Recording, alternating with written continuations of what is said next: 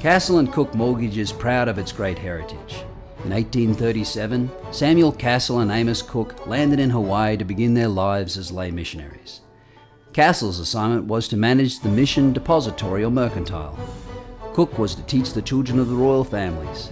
14 years later, the church board released them from their mission and they began private management of the store, selling to the community at large as well as the mission posts. On June 2, 1851, they hung a sign at the entrance that said, "Kekelemi Cooke, Castle and Cooke," and the partnership was born. Over the years, the mercantile business diversified into sugar production and shipping.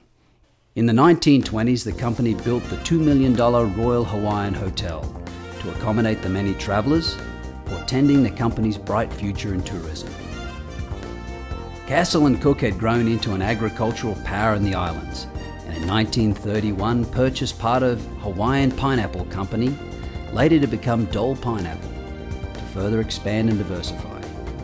In the 1950s, the company began real estate development in earnest, as it moved into both residential and commercial properties.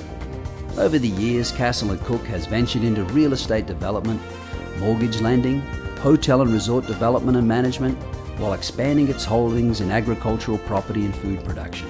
Today, under the direction of David H. Murdoch, Castle and Cooke and Dole Food Company are global forces in agriculture, real estate development, and business activities that support them. Castle and Cooke Mortgage is a proud member of the family of Castle and Cooke companies.